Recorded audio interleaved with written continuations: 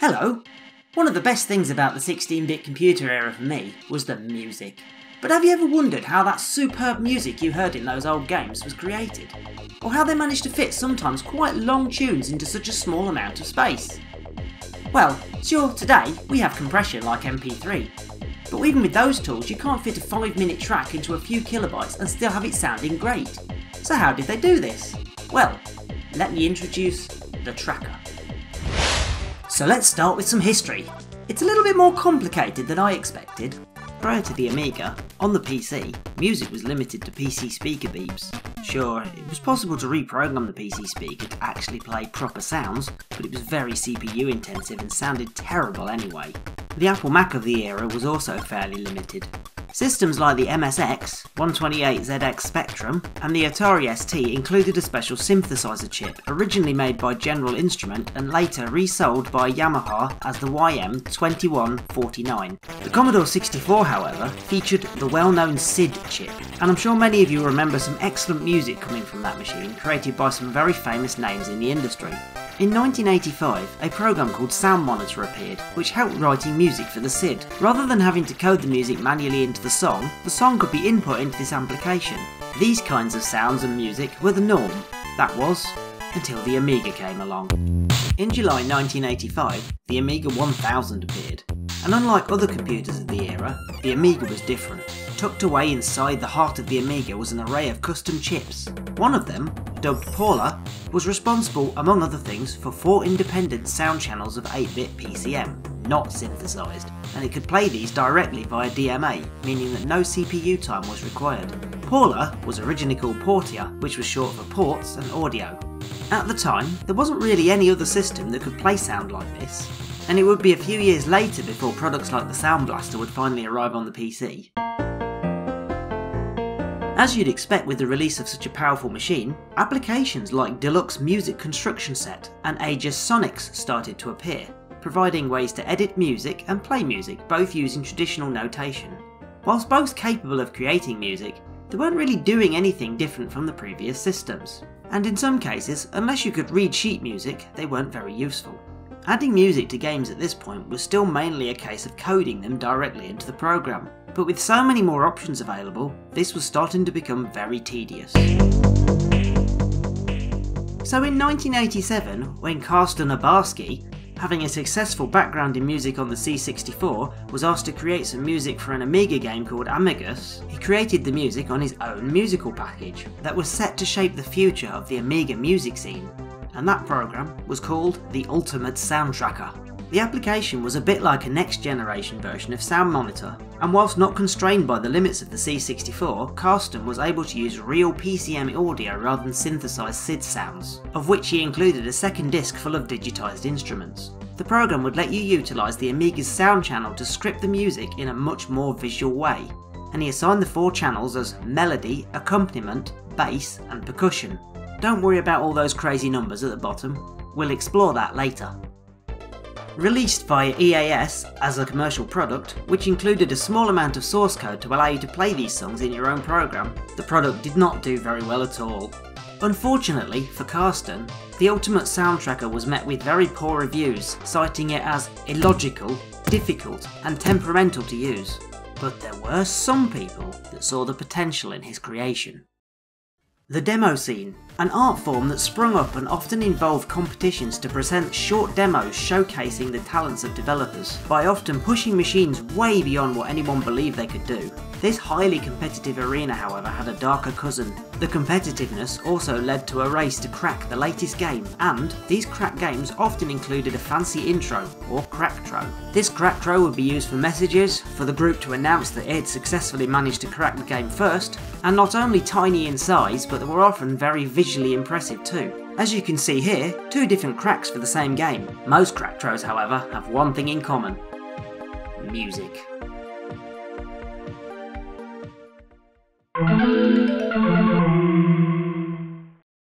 By reverse engineering the original Sound Tracker program, a developer calling himself Exterminator, part of Jungle Command, released an unofficial version of the Ultimate Sound Tracker that he dubbed Sound Tracker 2, along with its source code. This included several bug fixes and visual enhancements over the original, and now that the cat was out of the bag, different groups started to compete to update the previous version and improve upon it. Within a short period of time, Soundtracker had become quite different from the original. With each iteration, slowly new features crept in and the application became more and more user-friendly. Unknown of Doc, or Dr. Mabuse Orgasm Crackings, don't ask, released several versions throughout 1988, and somewhere along these versions, a major change occurred. Previously, to load a song, you also needed to have the second disc full of the instruments of the song. This meant distributing your song was a little more complex. A feature was added that allowed the ability to save the song as a module, which included all of the instruments as part of the file, meaning you didn't need the instruments disc anymore to load it back in again. This meant sharing your musical creations much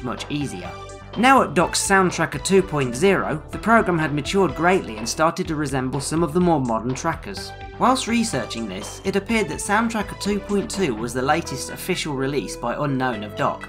However, with Soundtracker 2.3, there was another big change. Soundtracker 2.3 had support for 31 instruments, and to help identify these larger modules, a special 4-byte tag was added to the mod file, the m.k. More on that later. Behind the scenes, however, Carlston was still developing the Ultimate Soundtracker and released a version 1.8 and then a version 2.0, but sadly for Carlston, was pretty much forgotten. Now this is far from where the story ends, because in the late 1989, two Swedish programmers, under the pseudonyms Mahoney and Cactus, released Noise Tracker. The big difference with this though, however, was it was so much easier to use and full of keyboard controls. But there's a puzzle to be had here. I'm not sure whether Soundtracker 2.3 or Noise Tracker extended the number of instruments to 31 first. And the reason comes from that strange m.k. marker. It was believed for a long time that that stood for Mahoney and Cactus, the creators of Noise Tracker, but actually, it might stand for Michael Kleps. That's the real name of Unknown of Doc, and therefore it's believed to be his initials. Anyway, back to the story. That's not where it ends, and around this time a competing format arrived. MED, which wasn't that much different from Noise Tracker to start with. However, when version 2.0 came out, after it had been rewritten, it included native MIDI support and would continue to develop to become one of the most powerful music editing packages on the Amiga. Octamed could support more than 4 audio channels, but at the cost of increased CPU usage.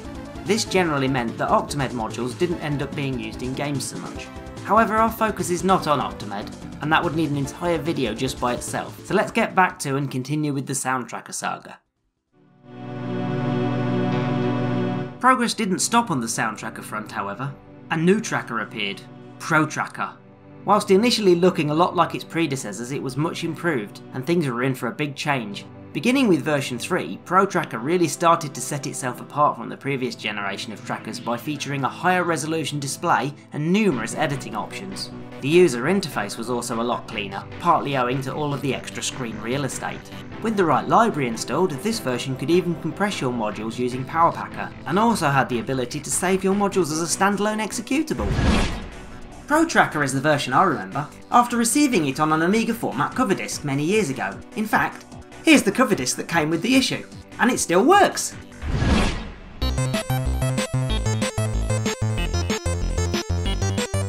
So I still haven't answered one of my original questions, which is how are these files so small when seemingly they play for hours? Let's take a look into how they work. The secret to their size is their construction. A piece of music would be created by breaking it down into groups of lines called a pattern. Each pattern contains 64 lines, and on each line you could play up to 4 sounds at once, directly corresponding to the number of Amiga sound channels. By creating these patterns and then choosing the sequence to play them in, often reusing the same pattern several times, a full song can be created. Along with the sounds, you can also apply various effects and control playback, such as portmanteau, volume and modulation. More on this later. So here's an old game I remember playing with an awesome soundtrack, Cybernetics: The First Battle. For those of you that have also played it, I'm sure you'll agree this is an absolutely fantastic piece of music. So let's take a look at it inside Protracker. Firstly, it's only 55 kilobytes in size, and I know the entire file will happily play for well over 3 minutes. So the song has a length of 38 sequence positions. This means there are 38 patterns that will play before it restarts. But this doesn't mean 38 different patterns of music, as some of them will be repeated. This song actually only has 19 different patterns, and it will reuse and repeat them in different sequences to make the song longer. Inside of each pattern, we have the 4 channels that can play independently. You can have a maximum of 31 instruments, but by being able to play them at different frequencies or notes, you can play a tune. Looking towards the bottom of the screen, you can see a load of scrolling numbers. Let's see if we can make some sense of those. Well, the first 2 digits is the line number. Then, each of the 4 columns work the same. The first 2 are the note to play, followed by the octave. The next 2 are the sound sample or instrument number to use. The next 3 are a little more complex, and it's what gives these mod files so much power. The first is an effect number, and the remaining 2 are a parameter to use with that effect. Generally, all the numbers are written in hex notation in mod files, so you'll have to get used to counting to F. So what commands have we got available then? Some effects can be re-triggered without actually replaying the sound, and that depends on the effect. Well, let's start at the beginning. Effect number 0 is arpeggio. This causes a chord effect, where you can choose that it plays the current note, and then rapidly switches to 2 other notes that are a specified number of semitones away from the original. And here's an example.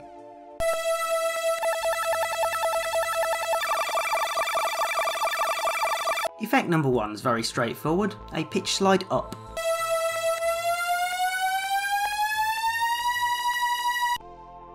Followed by effect number 2, a pitch slide down.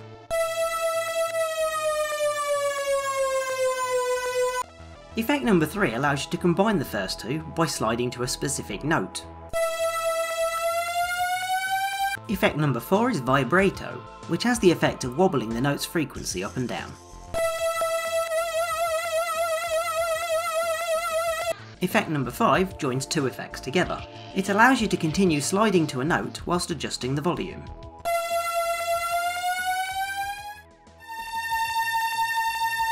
Effect number 6 works in much the same way, this time combining vibrato with volume slide. Effect number 7 is tremolo, which basically changes the volume of the sound rapidly. Effect number 8 on the Amiga is not used. On other systems it can be used to set the pan between left and right. Effect 9 is an interesting one, set sample offset. This allows you to trigger a sample, but instead of starting at the beginning, you can choose where it starts from, and it creates some very interesting effects.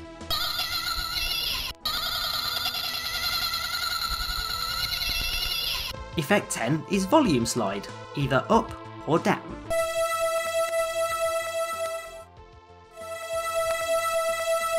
Effect number 11 doesn't alter the sound playing, it changes the playback sequence instead. It makes the pattern immediately stop and then jump to a new position.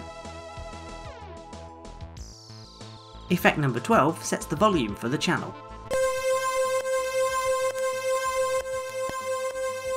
Effect number 13 is pattern break, which means it stops the current pattern and then starts the next one at the line specified. Now I'm going to skip effect 14 or E for now because there's a lot more complexity there, so we'll move on to effect number 15, set speed. Set speed changed its format over the years. Any number specified less than or equal to 32 changes the number of ticks per division. Anything greater than that is treated as beats per minute. I'm just going to let this module play for a minute because it's a very good example of setting beats per minute.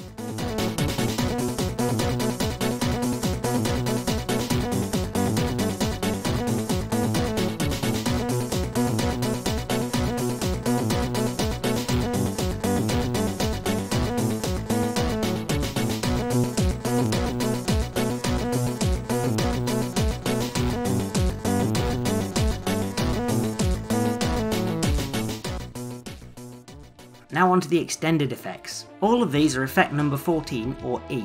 E0 allows you to control the Amiga's high pass filter. This also has the effect of controlling the power LED on the Amiga.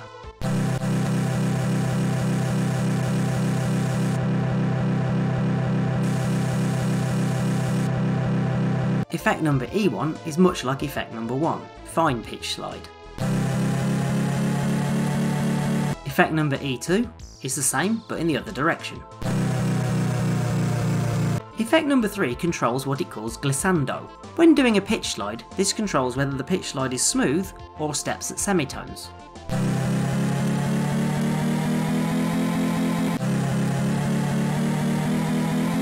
Effect number E4, well, I'm skipping this one as I couldn't get it to work.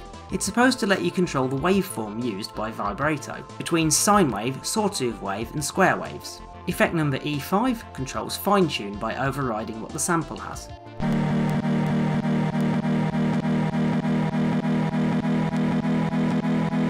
E6 is pattern loop, and it allows you to create short little loops within a single pattern. E7, as like E4, I'm skipping because I couldn't get that one to work either. It uses the same waveform patterns but applies it to the tremolo effect instead. E8 isn't used. E9 allows you to re-trigger a sample very shortly after you play it. E10 or EA is fine volume slide up. And its counterpart, EB, fine volume slide down. EC is cut sample and it allows you to stop a sound abruptly. ED delays playing a sample for a specific number of ticks. And likewise, EE will delay a pattern for a specific number of ticks. Finally, EF. This one's a weird one and rumoured not to be implemented in protracker, although it was seeming to have some sort of effect. It's supposed to allow you to invert the loop in a sound sample, but I couldn't get it to work right. So with all those effects at your disposal, you have an enormous amount of control over the playback of the sound. And it's no wonder that people were able to create some of those most amazing pieces of music that we all liked. Moving on from all these crazy effects, how was the music actually stored? Well, the actual mod file format is surprisingly simple, so let's take a look.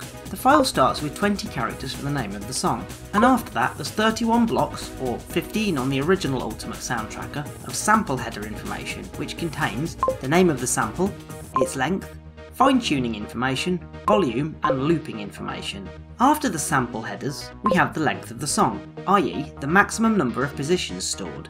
The next byte is mostly unused and has some special uses with Noise Tracker. Following that is 128 bytes, and each one contains the number of the pattern to play. This is your play sequence. And lastly, there's 4 bytes used to help identify the file, and for a standard protracker module, this is set to m.k. After this part of the module is read, the program would then scan for the highest pattern number, then it would proceed to load that many patterns from the file. Each pattern is 1024 bytes in size, and it's broken down like this. Each pattern is 64 lines long. That means each row in the pattern is 16 bytes long. Each row has 4 sound channels, meaning each sound channel must use 4 bytes. The 4 bytes, however, are packed in a special way to get the most out of them.